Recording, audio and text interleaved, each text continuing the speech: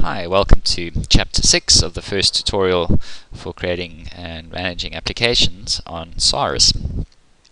In this chapter we are going to deal with uploading a heritage report to your case, and we are going to explore some of the other Finder options available to you on SAHRIS for looking up heritage reports previously submitted to SARA or the heritage authorities, and exploring some of the mapping and GIS that's integrated. So if you've ended up back on the home page and you are logged in, you'll see the SAHRIS link. Click on that and this takes you to the search page. Your dashboard is still available at the top left, and the search page can be found at any time by clicking on search from the home page or clicking the SAHRIS link. And you'll see it gives you all the content types available to you for search.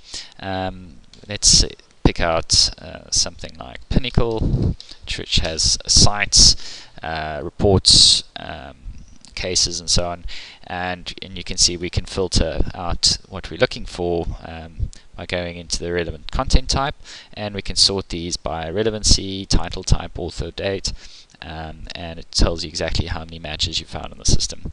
Certain content types are filtered out from your view, so you will not see everything that you do not have permission to.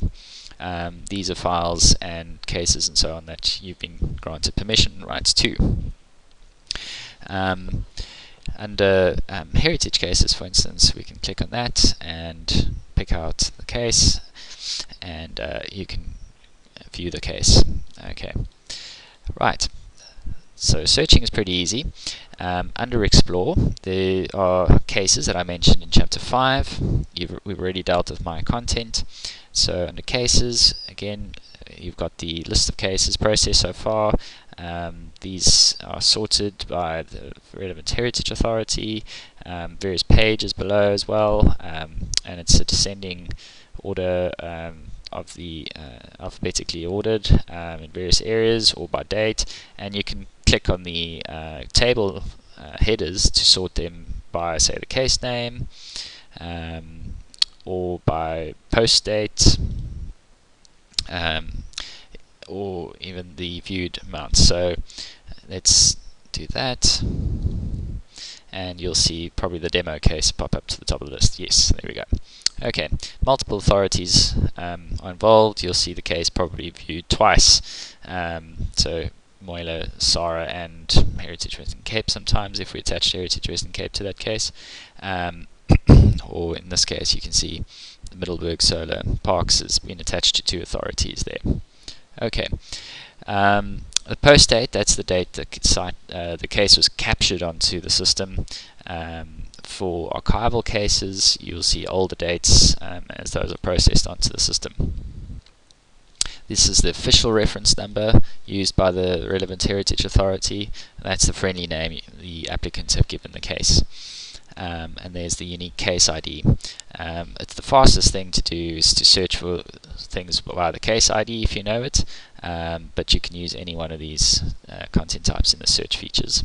Okay, remember the filters, so you can drop down the operators, choose any one of these, and then the boxes below you need to specify whatever text you're looking for, or use the global search functions which are available top and bottom on all the SAHRIS screens. Okay, if we go to reports, this is one of the first features we're releasing on our inventory. This is the heritage reports database. There were about 5,500 reports scanned since the 1980s up to 2009, and these were released on the GIS report mapping DVD project by SARA.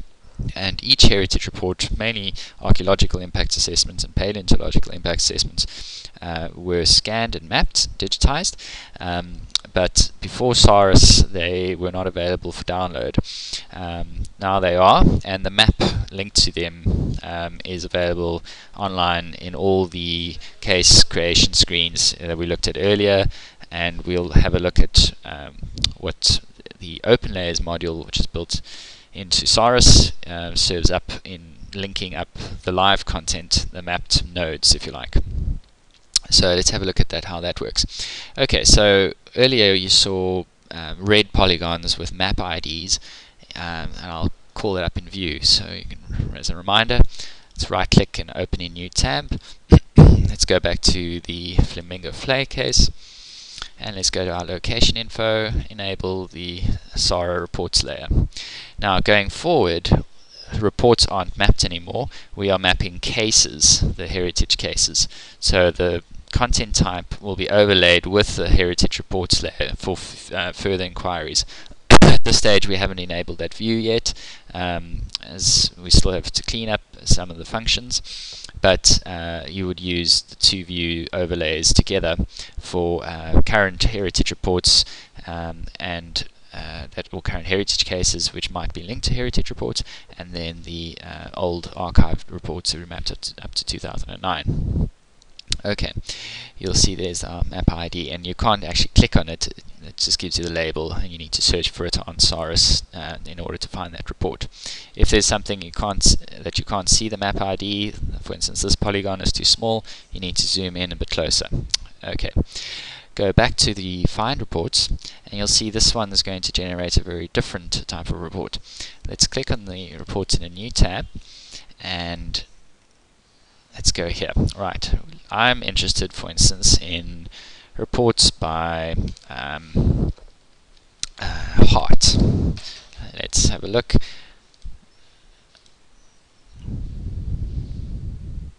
Okay, and we are going to right, after filtering for heart, we popped up with the screen where it's filtered the cases that I've mapped, and it only picks out 50 at a time, as it does in the previous screen in the table format. And this is a limitation in the open layers. If we push too many nodes with complex mapping types, it will overload the mapping server and fail to load. So I've limited it to 50 at a time, and you can browse through the other ones simply flipping through different pages. At this stage, as I say, there are missing gaps in the reports. Some that haven't been mapped, some are too new to have been mapped, so you might not quite see what you think you're expecting in the map layer. But a lot of these are mapped. So for instance on page 2 you can just about see some orange polygons appearing. So let's go into the Western Cape area. There's one over there. Let's click on this one near Atlantis. Simply click on the link and it pops up a box describing the report and the link to the actual report. Click on the link and off we go. There's the detailed information about the report, the full bibliographic information, where it is, and the actual PDF, which you can then download and view. Right, so if you'd like to filter the table out, so this will give you an idea of what is actually mapped. You'll see the column here, map ID less than 2009. If there's nothing in this column, then it won't be mappable, which is not mapped as such on SAHRIS. You can see the dates here, 2012, indicate it's after the 2009 period when the mapping project took place, or for some other reason the report was not submitted during the project, the mapping project, and they weren't able to map it during that time.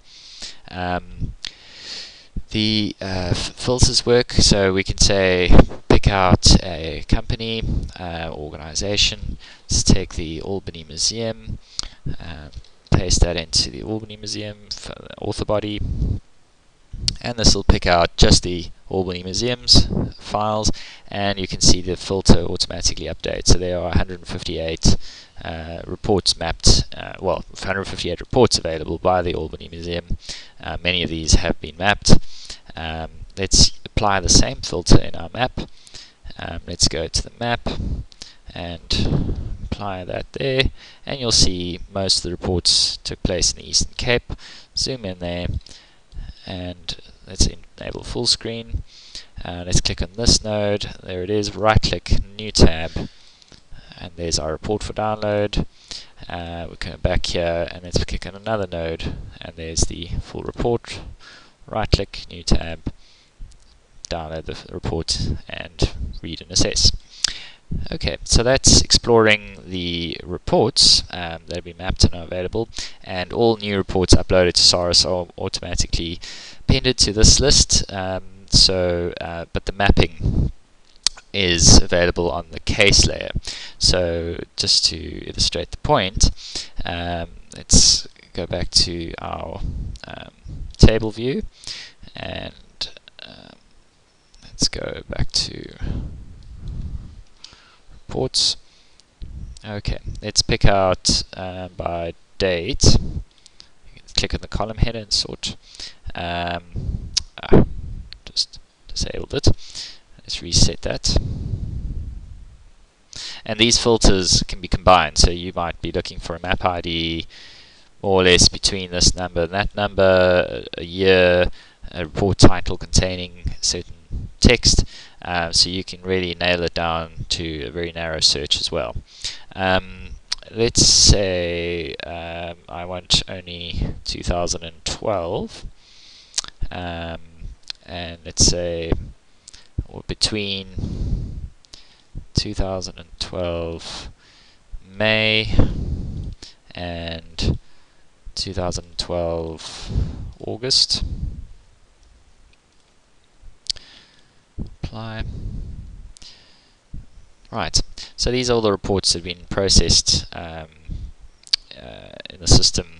Okay, let's pick out a date range to show you the relationship between cases that are being mapped right now and the old format of the reports. So I've set the presets to 2012 July the 1st to August the 16th, which was yesterday, and hit apply, and it's filtered all cases with reports rather submitted between those two dates, and we can then go to one of those reports.